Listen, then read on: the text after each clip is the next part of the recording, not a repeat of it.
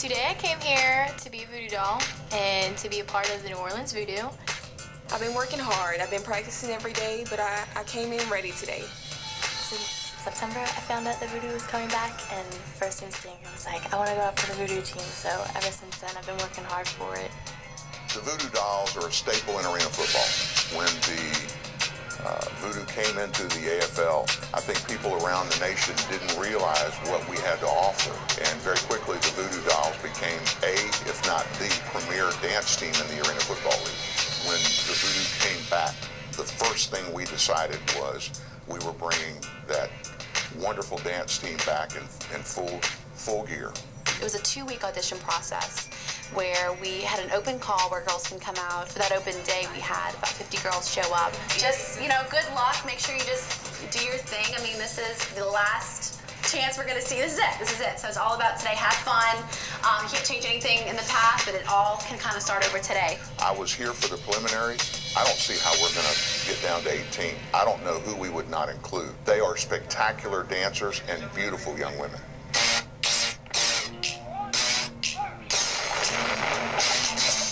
It was important for us to have them dance in front of a live crowd because that's, you know, in AFL, the girls are on the center of the field. And imagine a basketball-sized court, but football. I mean, the fans are literally in the action, so we want to make sure the girls can respond well to the fans. The only thing I remember at that last minute was as soon as I turned around, my shoelace popped. So I had to dance with my shoelace popped the whole time. It felt like a really long time that we were waiting to actually do the dance, and then once we got out there and did everything, it just felt like such a relief that it was over.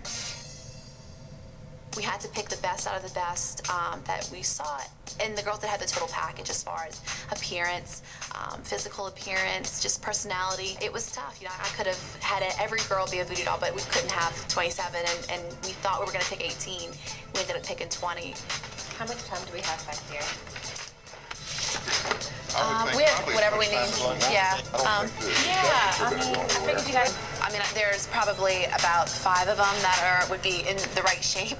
There's a certain extent to what I can do, though. You know what I'm saying? Like some girls, we can get into shape. She is a stone. She's my favorite. Yeah. She is a stone cold.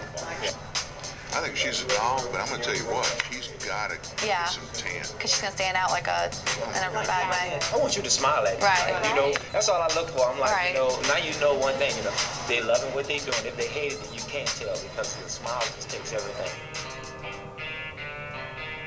We have 4 blondes. We've got 2 dark hair. We've got 1 redhead. We have 4 short brunettes, and we have 3 short brunettes and 3 long-haired brunettes.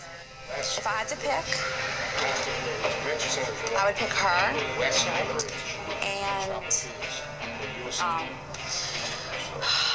her and her. All right, so this is it. This is the 20. Are we all comfortable? Are we all good? We got a great day. Okay. All right, let's go make magic happen. Let's break some hearts and change some lives. It felt like eternity. I had to wait. I was sitting back there, and when my friend's number got called, I was super excited, but I was getting very nervous. Number 20, Amanda. Number 6, Ashley. Oh, Naya. It happened so fast, but I'm a voodoo doll. Now I am a 2011 voodoo doll. I'm now a voodoo doll. 2011 team. I can't stop smiling. My face hurts.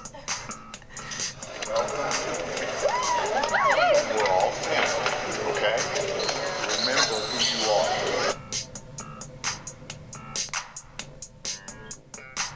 You feel glamorous when they're taking the pictures of you and the wind's blowing in your hair and you're doing different poses, and it's just an amazing feeling.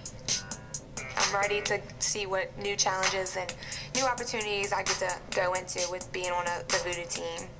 Being a 2011 official voodoo doll, I think, is a great opportunity. It's going to open a lot of doors for me. This has been a dream since I've been dancing in college, and I just knew I wanted to do something a little bit bigger than just a regular old dance team, and now I'm a part of something bigger than that, and I feel like I've accomplished something.